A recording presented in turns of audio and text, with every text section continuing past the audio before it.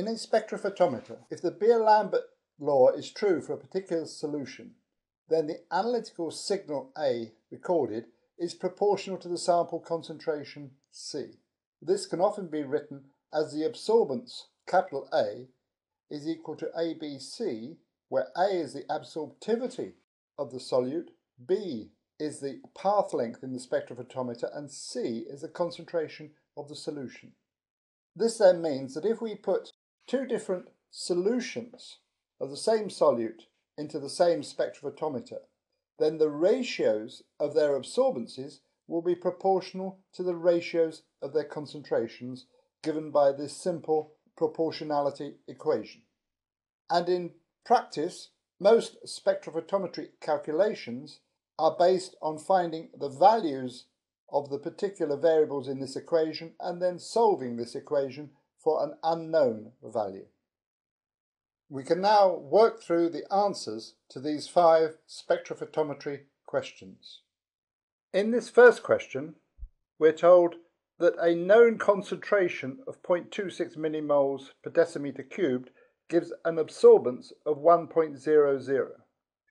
These will be our values for C0, the known concentration. So C0 is 0.26 millimoles per decimeter cubed, giving an absorbance of exactly 1.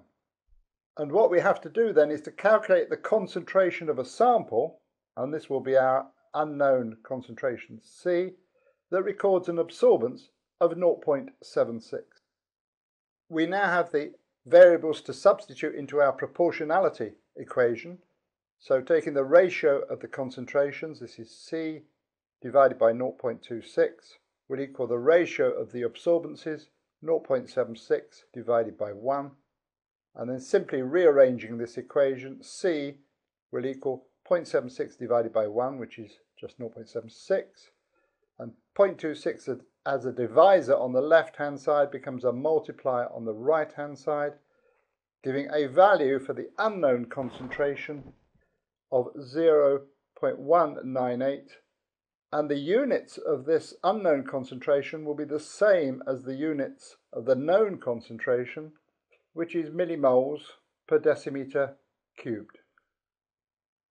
In question 2, the concentration of the known solution is now 3.4 millimoles per decimeter cubed, and its absorbance is 0.820.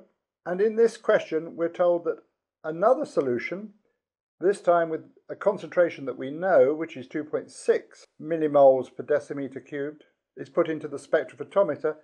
And in this case, we have to calculate the absorbance that we would expect to see for this solution.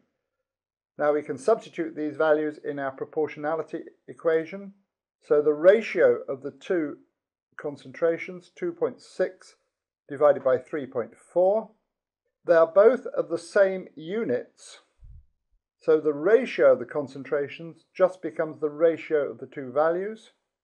And this will equal the ratio of the two absorbances, A divided by 0.820. Rearranging this equation, A then will equal the 2.6 times 3.4, multiplying the absorbance of 820, giving an absorbance for the unknown solution of 0.627. In the third question, again we have a known concentration giving a particular value of absorbance, so we can enter these values as 0.046 millimoles per decimeter cubed, giving an absorbance of 0.893. And then we're told that this initial solution is diluted, and it is diluted in a ratio of 5 centimeters cubed of solution made up to 100 centimeters cubed.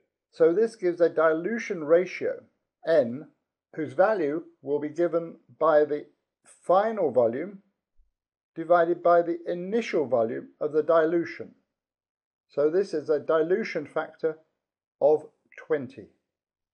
So using this dilution factor, we know that the final concentration CS will equal the initial concentration C0 in this case divided by N, giving a value of 0.046 divided by 20, which will give a concentration of 2.3 times 10 to the minus 3, again millimoles per decimeter cubed.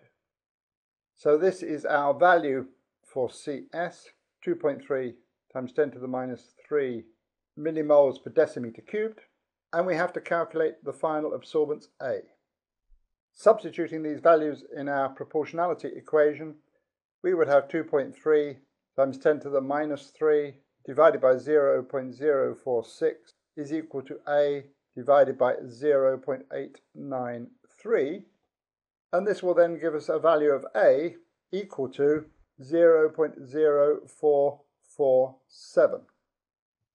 However, we would have been able to use a shortcut here because we know that the ratio of the two concentrations, CS over C0, is equal to 1 over the dilution ratio. But we also know that CS over C0 is also equal to AS over A0. And this will tell us that the ratio of absorbances is in the same ratio as that of the concentrations.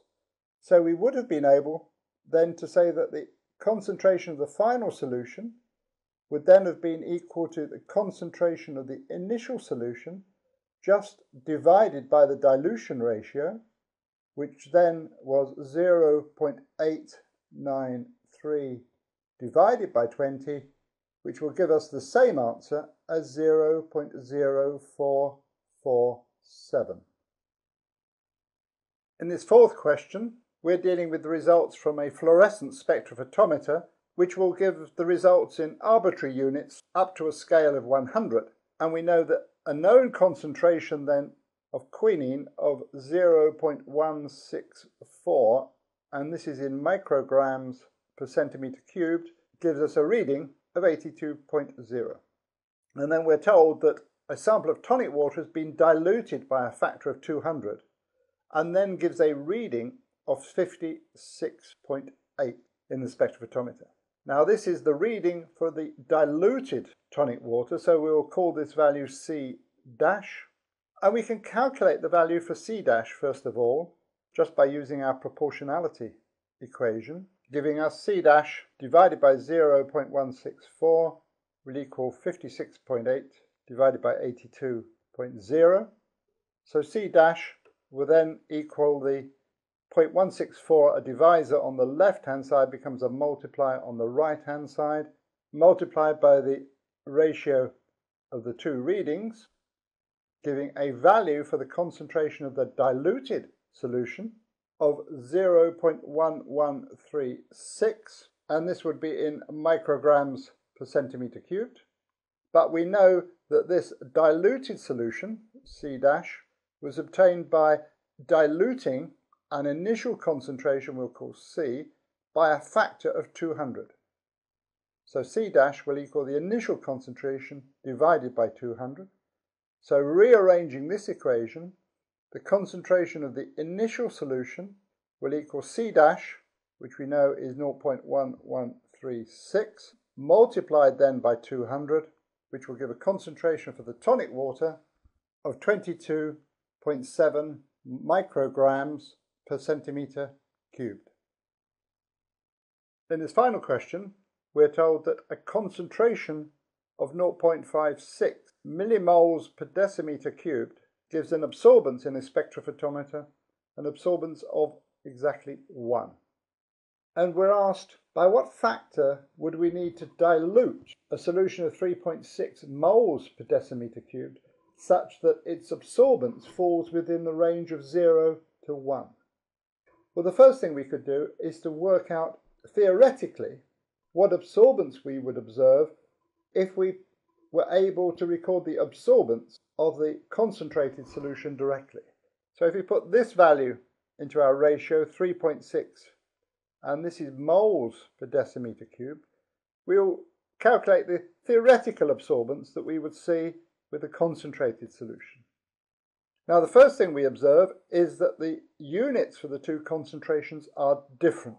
And if we want to take a ratio, we should make the units the same. So in our proportionality equation, we will first of all change moles to millimoles. And we know 1 mole is 10 to the 3 millimoles. So this first concentration becomes 3.6 times 10 to the 3 millimoles per decimeter cubed. And this will then be divided in the ratio by 0.56 millimoles per decimeter cubed. And this will equal the ratio of the absorbances A divided by 1. Now, both units are now the same, so we can cancel the units top and bottom. And so our calculation of the theoretical absorbance without dilution of the initial solution will become equal to 1 times the ratio of concentration, 3.6 times 10 to the 3, divided by 0.56, which will equal a theoretical absorbance of 6,429. Now clearly this would not be possible to record this in a spectrophotometer, not only because it's way outside the range of the spectrophotometer, but also because at such a high concentration the proportionality relationship of Beer's law would not hold. So this means that we would have to dilute the solution, and we're told that dilution can occur in stages, and each stage the dilution ratio is 20.